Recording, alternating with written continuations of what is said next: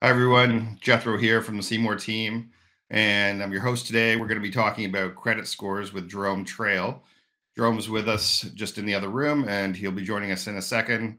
As you probably know, I'm the leader of the Seymour team in Midtown Toronto, sell a lot of real estate.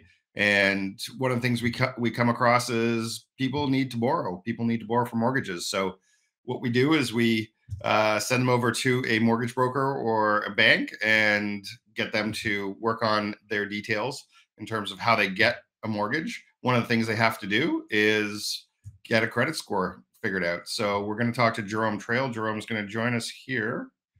Here we go. And Jerome is president and CEO of the Mortgage Trail, and he's been in business for about 10 years, serving lots of Midtown homeowners. He's done thousands of mortgages, and he will be able to help you out, understand credit scores, but also more importantly, get you a mortgage if you need. But today we're going to talk about credit scores. And Jerome, thanks for being with us. My pleasure, Jethro. Thank you for having me. It's a dry topic, but it's very important when people want to get a mortgage. Yeah, it is. It is. It's one of those things. And you know what? When I was young, I really tried hard to get good credit. I got a credit card. I always paid off the debt. I tried to pay it early. This is some of the stuff that I read. But some people, they don't realize how important it is. So we're going to talk about a little bit about that today. But first thing, because you're a mortgage broker, we want to know what the mortgage rates are today. What are the best rates being offered today? Well, the best rates, if that's your focus, are definitely on the variable side. There's amazing value to be had if you don't mind assuming that little bit of variable risk. We have a spread of over 1% between 5-year fixed and 5-year variable. And traditionally, when it's over a 1% spread, historically speaking, people are usually better off on the variable. Anyway, yeah, the 5-year fixed is still around 2.5%, depending upon your circumstances and what your income looks like and what your credit looks like. And but basically, we're around 2.5 on the 5-year fixed, and we're approximately 1.5 on the variable. Still seems to be at historic lows. Hopefully, it stays that way for a little while. One of the things that I was looking at, I think this week, the Bank of Canada made an announcement that they were going to potentially start increasing rates in 2022. What have you heard? They've declared that they are considering that towards the end of 2022, but they're incredibly evasive when they're asked the question. They're not committing to anything, and hence that's why we're seeing in the short term it's probably a good opportunity for people to save some money if they don't mind that little bit of risk to go on the variable side. There are ways that we can manage or mitigate the risk by putting them with a certain style lender, but that's definitely where the opportunity is today. Gotcha. All right. Well, let's switch gears a little bit and talk about credit scores and how we can improve them and how we can help people with their credit scores. It's an important topic, as you say, a little dry, but still pretty important if you want to get a loan. So what does a credit report really show us? So it's important for people to understand that there are two types of credit reports available. The first one is the consumer version, and that's something that anyone can access for themselves with some of the very high profile providers, a big one being, for instance, Credit Karma. And you're able to access that consumer level. And what's the intention of that? It's really intended to show you, okay, what debt instruments do you have? Is anyone else using your name or identity? And what's a general score look like for you as compared to many other people in your sort of situation? When you access those reports, they're typically a much higher level. They're not as in-depth, and they're not considered to be a hard pull of your score. So that's the first style. The second style, it's more the industrial commercial version. We would probably refer to it as either a beacon score or a FICO. The major providers are TransUnion and Equifax. You've got to be set up with them. It's not something you do lightly. Whenever someone pulls your beacon score, you actually lose 3 points. It costs the organization approximately $20 to pull it. And in order to be set up with them, it's a serious process. We're under audits all the time. And that reporting is highly regulated and controlled. Anyway, Right. as a part of a best practice, it's one of the first things we do with the client. We'll let them know, listen, this is what your beacon score is. This is what is reporting. Many times we'll have to put in place a remediation plan, Jethro, to basically get their file ready for a successful or easy transaction. And depending upon the circumstances, that can sometimes be as little as 90 days, or sometimes it can take years. Okay. And so how does that affect your borrowing power? How does your credit score really affect your borrowing power? Simply put, the higher the score, the better access to better mortgage products. A lender will feel more comfortable advancing you funds in a borrowing capacity. The lower your score, then you're probably going to be paying higher interest rates. A lender's a little bit more hesitant about how much they want to provide, and they're going to go over your file with a fine-tooth comb. Right. So you can actually access better mortgage rates with a better credit score. Absolutely, yeah. And what would be a high credit score? A high credit, the absolute maximum beacon that you could possibly have is 900. I think we've seen one of those in the last 10 years. It's just not something you see often. And especially self-employed people. Self-employed people typically have a large number of revolving debt instruments that are reporting, and the lenders are very analytical on how much they're going to advance, and that score is critical. Self-employed people, we basically need to have a 720 to access decent mortgage products. Gotcha. Okay, good to know. Good to know. And if someone wanted to, you mentioned Karma Credit, I think it was. Yeah. Someone wanted to access their personal credit score, I guess on the consumer side, without triggering any kind of notices or changing your beacon score. How would they do that? And will that impact your credit score if you do it on the personal side? It's a good question, Jethro. It's definitely a good practice to get into every once in a while. Check your own credit just to make sure someone else isn't using your identity. However, the most common one with Equifax, for instance, they're very well known. They advertise heavily. Consumer level score that you get is actually known as your Equifax risk score. It's a different numbering system as compared to the beacon score. Okay. But many times people will come to us and say, oh yeah, listen, Jerome, I've got a 750 Equifax score, and then we'll pull their beacon and it's, say, 50 points off. It's just because they're reporting differently. And we have to explain to people, look, you've got the consumer version. They're giving you a high level overview of what you're looking at. When we pull your beacon report, it's going to show us every single debt instrument that you've ever had. And Gotcha. If you're, as an example, a 50-year-old person, you've probably had a lot of credit over the years, and they will show what's reporting, what's been negligent, and we'll explain to people, oh, in fact, listen, 32 months ago, you were late on this payment. So those conversations are important to have, and really, it just helps people understand what's going on.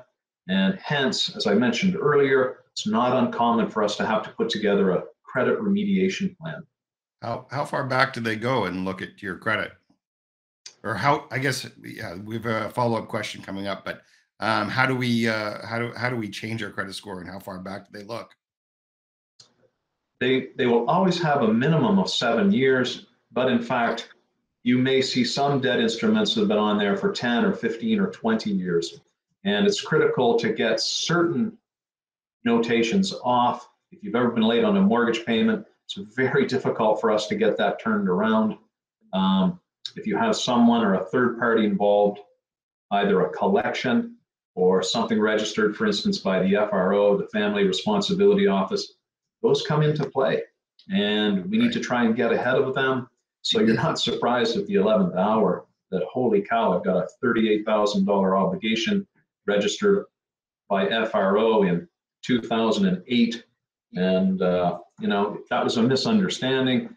But if it's on there, it's going to have to be addressed. Sure. And if someone actually does miss a mortgage payment and then goes to renew their mortgage with the same institution or considers a new institution, is that going to play into their new rate and their new ability to borrow? I guess on a renewal of, say, a 5-year term.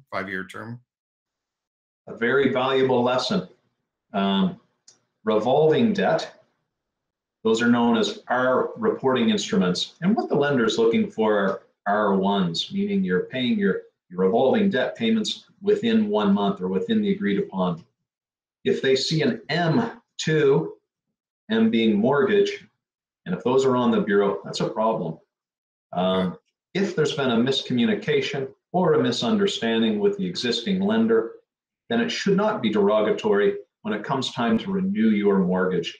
And oftentimes, if there is like an M2 or an M3 on there, you're going to need to reach out, speak with them, and have some dialogue and talk that through.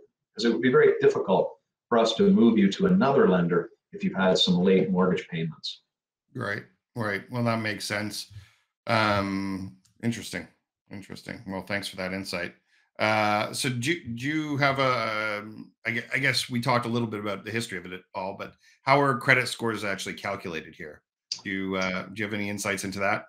Yeah, so first of all, a score, future behavior on credit is almost always determined by your past history. And it's a fantastic indication of how you're going to service your debt. There are a number of items that they use. It's not something I talk about every day, hence I put a little cheat sheet over here. Payment history, amount owed, types of credit, any new applications that you have in progress, and length of credit history. Those are the 5 most important ones. And really, what are the takeaways? Well, there's a few common rules. Don't apply for too much credit. Always pay your bills on time. Try not to carry a monthly balance of 30% or higher. Try to never exceed 80% of your credit limit. So those last 4 items are best practices if you want to maximize your score. And really, I've just explained to you verbally a credit remediation plan when we take a look at someone's report. Yeah, cool. So those scores have ranges, and we talked a little bit about this, but where do you want to be as a borrower? You want to be as high as possible, Jethro. And if you're down in the 600s or the low 7s, then there's probably 1 or 2 reasons on your bureau that we'll see right away. Look, you're at 90% capacity on this revolving debt. As an example, you've got a $5,000 limit on your RBC credit card, and you're at $4,500. Well, you should immediately bring that down to 80%, hence $4,000. On a monthly basis, you don't want to be over $1,500. So if you have the capacity, you should be paying that down right away. Right. Okay. And that kind of leads into our next question. Is like, what are the top 3 things that will influence your credit score? Yeah, obviously being late, your utilization, and also your length. If you're brand new, and this is an issue for new to Canada people, and why we typically have to use foreign or international credit reporting agencies, or very unorthodox or unique styles. Could be as simple as showing them a 12-month history of your bank account statements, making your rent payment. Right. So it depends upon the circumstances, Jethro, but it all comes down to past performance is going to be indicative of how you're going to behave in the future. Sure. Okay. Well, that's pretty synergetic with the things you can do to improve your credit score. So pay early, pay Sure. often. How long does it take to actually affect your credit score? Depends upon, I'll call it the trough or the range you're in, but I can think of a very specific example. It was January of this year. We're dealing with a couple, affluent. Uh, One of the borrowers, she had had some uh, identity theft. Oh Even no. Bell, a small bill such as a Bell bill, we're talking $75 a month. She didn't even know it was existing. And that had gone unpaid for months. She was in the mid 600s. She had to make a call. We then put in place the remediation plan because we reported, let's say, for instance, she had 10 items. She had 3 that were negligent. We immediately told her the actual number she had to pay down to, which she did. These clients wanted what's known as a Manulife all-in-one product, which is a unique product depending upon your circumstances. We were below the threshold the lender would allow in January. By April 15th, we'd hit the threshold and we were able to basically give them the mortgage product they were really, really wanting. Gotcha. Well, that's good lesson. So sorry. So tell us what's the biggest lesson about credit scores that you've learned that you want everybody to take away with them today? Every time your bureau is pulled by any sort of lending institution, it costs you 3 points. Within the last 30 days, one of our team members had an applicant, and this bureau had been pulled, I'm going to say 60 times Oh within my the gosh. last 18 months. 60 times, that represents a spread of 180 points they lost just by having their credit pulled and not being aware that that's what was happening. The Wow. second thing is pay on time. Don't miss those due dates. Lastly, pay within a certain percentage of the limit, never exceed 80%, and try and keep your monthly balance below 30%. Okay, good. Well, thanks. And I guess lastly, how can we stay in touch with you, Jerome? Like you're a wealth of knowledge. It's been great talking to you for the last few weeks, and there's going to be people out there that want to understand how to get a mortgage and get better credit. So how do we stay in touch with you? Jethro, first of all, I appreciate you having me on here. Thank you very much. We are very passionate about mortgages. We have a boutique firm. We have a team of 12 people. We're incredibly strong on the system side. We have 8, I call them originators, mortgage brokers, mortgage agents, and each one is in a mentoring situation. But if we take a look at your credit, we're going to A, tell you exactly what your score is. B, if you need some help, we're going to get you on a plan.